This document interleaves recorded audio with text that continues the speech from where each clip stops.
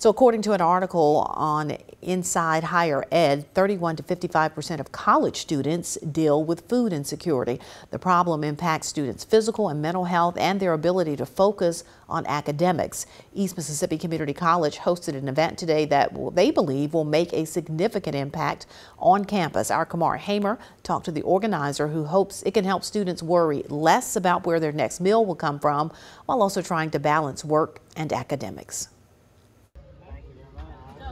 With each serving of a spoon, a worry is taken away from some college students. Cooking for a Cause is a competition between several different chefs. The best part, the students who judge the cook-off also enjoyed a free meal. It gives them access to food on campus that they might not have access to or might not have the money to purchase. The event featured chefs from the Mississippi University for Women, Lion Hills, and East Mississippi Community College. All of the food was based on ingredients from common food pantry lists. Just to give them some opportunity to know that they can make food and make meals out of pretty much anything that's in the pantry. EMCC students Bradford Worsham and Shakandria Robinson say not only did the competition allow them to save money, it also allowed them to save time on trying to find a meal in between classes. You get like 150, like I want to say 150 a semester on your student ID card.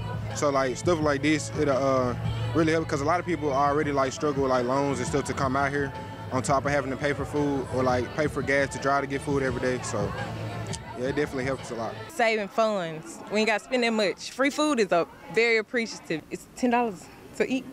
So yeah, free food is very appreciative.